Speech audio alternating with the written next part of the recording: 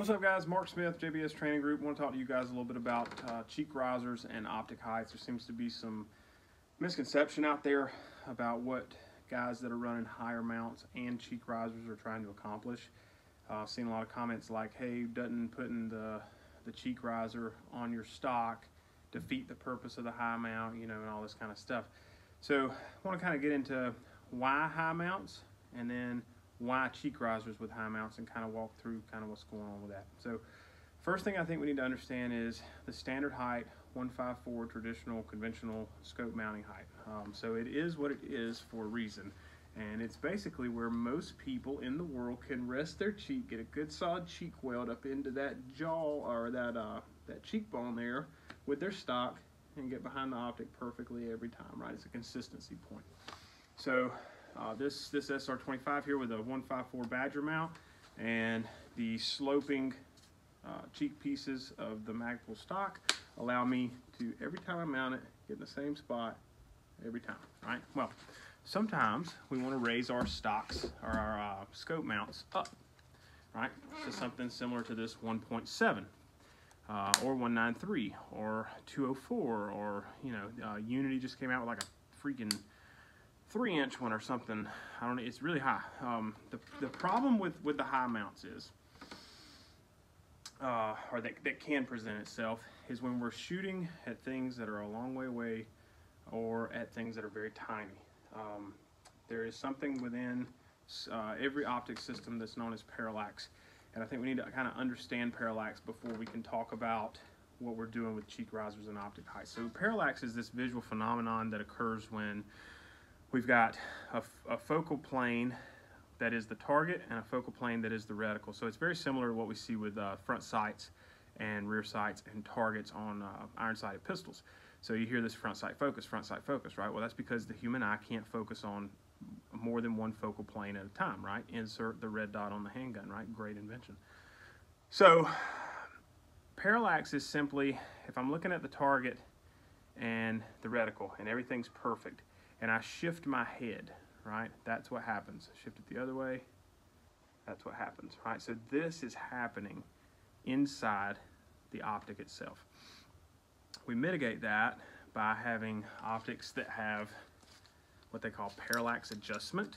I don't think it should be called that. I think it should be called more of a focal adjustment. So when I'm rolling this parallax adjustment, what's happening is it's moving the image inside the optic back and forth to put it on the same focal plane as the reticle, and it's doing that so that it can kind of mitigate the parallax that's happening. So the easiest way to mitigate parallax with optics that don't have that option, such as LPVOs, is to make sure that our head is perfectly centered behind the optic every time we're going to shoot. So I need the reticle center of the tube, I need my head, or my eyeball rather, center of the optic. Cheek weld provides us that consistently without having to think about it. When we get up in the 193 and even some of the 17, definitely in the 24 or the 204 height mounts, we go from a cheek weld to more of a jaw weld, right? You'll see dudes running them like this. The issue with that becomes that I cannot consistently hit the same spot every time without having this tilt motion going on, right? And that's moving the reticle inside the optic. Now, what happens is guys will get on their guns, they'll get right, and they'll send it because they can see the reticle on the target through the scope. They're not taking into account the fact that the reticle's not center of the scope, the image is pushed to the right or left, we've got a little scope shadow creeping in, things like that. They don't pay attention to that because they're focused on what they're doing, which is shooting the target. And we're missing targets, by a foot at 400 yards, 500 yards, because we're shifting the reticle inside the tube. Cheek weld mitigates this. So if I want to run a 170 mount or a 193 mount, something like that, I want to do that so that my neck angle changes from this to more of this, right? I'm coming up and I'm relieving the stress of the neck muscles, and it's just easier because I'm no longer looking out the top of my eye sockets. I'm looking out of my eye orbits the way they're designed, right, to look straight out. That's what we're trying to accomplish by raising that up.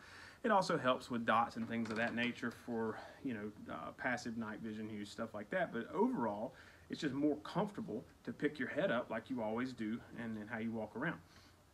So we put the cheek risers on the stocks of the guns that we're lifting the optics on so that we can get that cheek weld even though our neck is not in a craned in position, right? So even though this is a 170, I've put a 0.25 or a 1/4 inch cheek riser on the stock. So I went from a 154 to a 1.7 mount, okay? So I've gained 0.16 height of optic there, and I've gone 0.25 high on my cheek riser. So that allows me to lay in on my cheek and still see through this optic.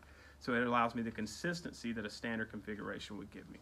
So guys that are out there running cheek risers with higher mounts, that's hopefully why they're doing it. I hope they know why they're doing it. But the idea is not to run a higher mount so you can get up off of the stock. The idea is to run a higher mount so that the neck angle changes from this to this to this, whatever you're doing, right?